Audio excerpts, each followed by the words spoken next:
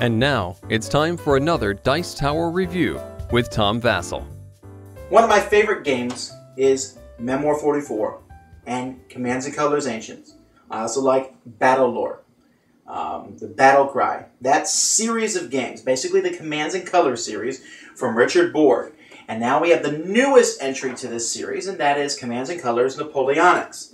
Now, it looks very similar to GMT's other version of the game, Commands and Colors Ancients, but there is a very dramatic difference in how this game plays. In fact, when you look at this game and you play this game, it almost feels like you're watching an evolution of a game take place from the Command and Colors Ancients, and as we go throughout history, here we're in the Napoleonic era till we get to the Memoir 44 era, World War II, and it's different.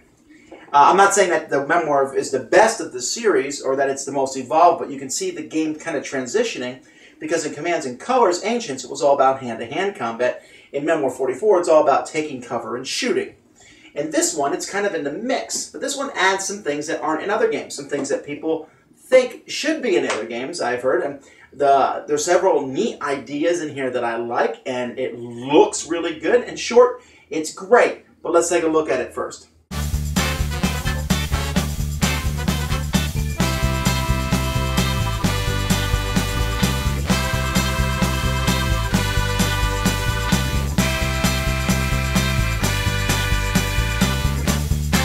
Alright, if you've never played a Commands and Colors battle before, well, if you have, you'll recognize this board because it's very similar.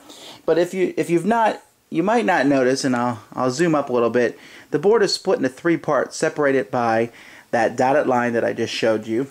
And you're going to build a battlefield on it using terrain. There's a whole pile of terrain hexes that come with the game.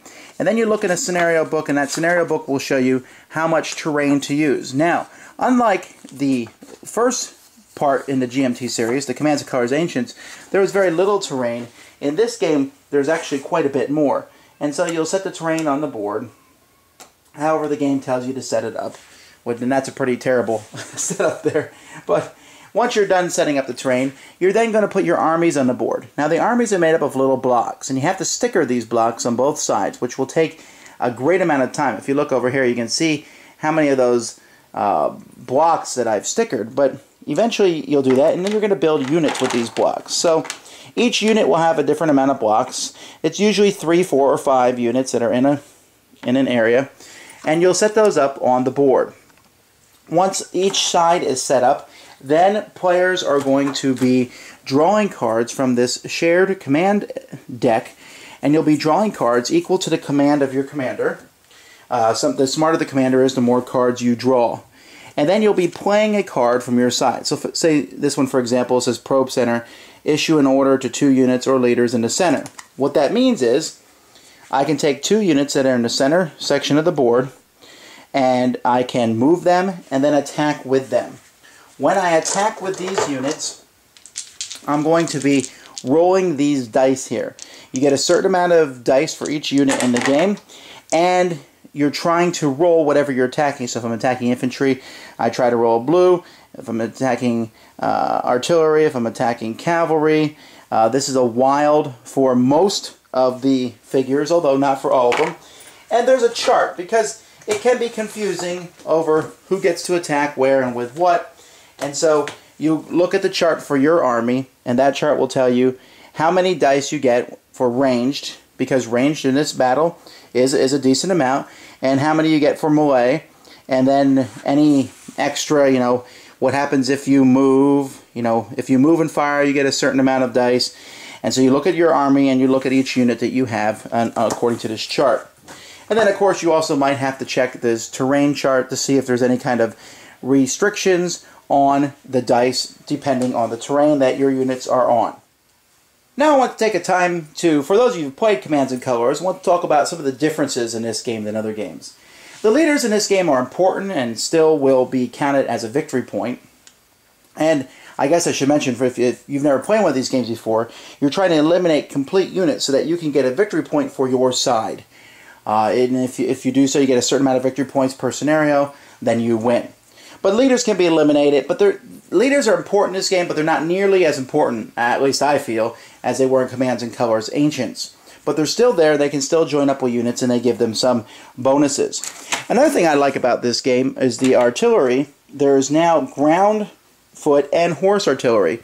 And the horse artillery is useful because the horse artillery can move and fire, which is something that I don't see very often in these style games. And so there's more maneuverability. That's not a huge change. The huge changes are working with the cavalry themselves.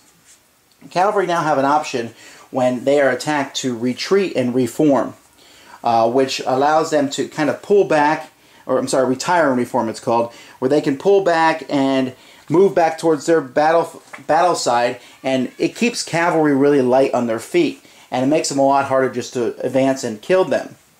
Cavalry are very powerful, especially in this game, especially when they're fighting infantry, but infantry has a new way to fight cavalry now, and that's called forming a square. There's this card here when you can use to form 4 squares, and when you form a square with your card, you actually have to give up one of your command cards from your hand, and then you'll use a square token and put it on that unit so you know which square that it matches. In that infantry unit then, let's say they're being attacked, they now have formed a square, which makes them much more powerful against cavalry. Cavalry will have a difficult time taking them down. In fact, there's a chance that the cavalry will bounce back and not be able to fight at all. So that's one of the biggest changes of the game. Other than that, it's basically a straight up, you know, kind of a halfway between Memoir 44 and Commands and Colors, because in Commands and Colors, range combat was very minimal, wasn't very powerful at all. It was mostly melee. Here, melee is still powerful, but range combat is much more important, not as important as it is in Memoir 44. And also, like I said, the different terrain types really will play a factor into this game because there's much more terrain on a battlefield.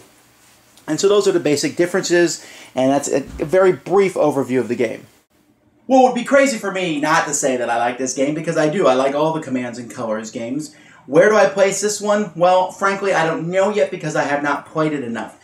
I'm still not sure I like it as much as I love those sweeping armies that I have in Commands and Colors, but it was a lot of fun. I especially enjoyed one of the things that I didn't mention earlier, and that's the combined arms, where you're able to take artillery and an infantry or cavalry unit, and they can work together and smash a unit. And in this game, artillery is just nasty. You really got to be careful, and if you utilize your artillery effectively, it can be really well. And I love the whole combined arms working together, having your army work in conjunction with another.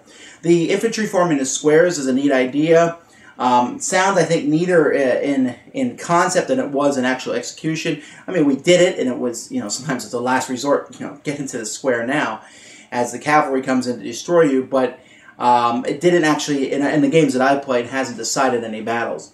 But still, it's very entertaining. The Napoleonic Wars are fun to fight. I'm glad I can use this system. It's my favorite wargaming system in existence. I'm glad I can use it for this battle, and like I said, seeing range combat kind of evolve, you can kind of see this.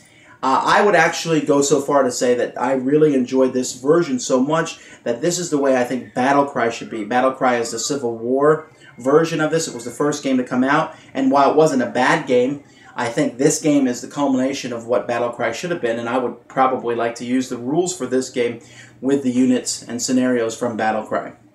Well, most of you who are looking at this, I mean, if you've never played Commands and Colors before, I can tell you, try it. It's easy, it's simple, go out and get it. If you've played Commands and Colors before, well, this one is different enough from the other series that you will probably want to get it in your collection, especially so you can play these scenarios. Thanks for joining us today. For more written, audio, and video reviews, as well as the #1 board game podcast, check out the website at www.thedicetower.com.